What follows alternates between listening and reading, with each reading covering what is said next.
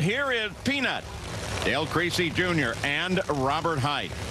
This is the place where Robert earned his funny car license in 2004.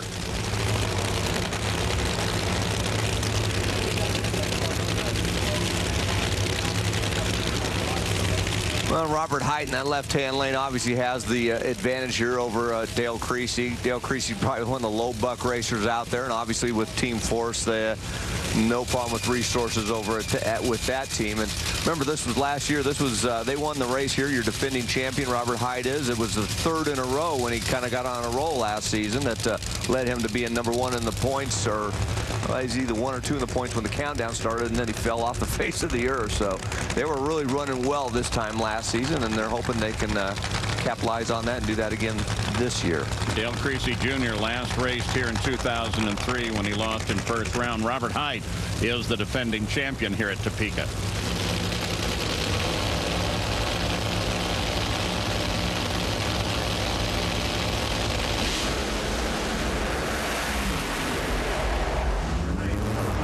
Look at that Proc Rocket go. Robert Hight takes the win over Creasy, a 409, 309 mile-an-hour pass.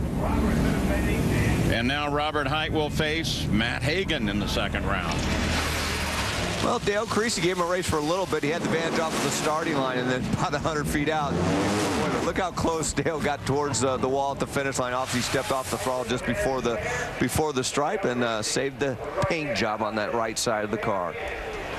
Let's go to Stat Guy. You're thinking about John Force. No doubt about that. Think about this. Only one first-round loss here for John Force in the past 22 years racing here at this Topeka race. It was to Gary Selzy in 2007. Here's my connection. He's a great friend of Jim Head. 2 degrees. There you go. See? It works.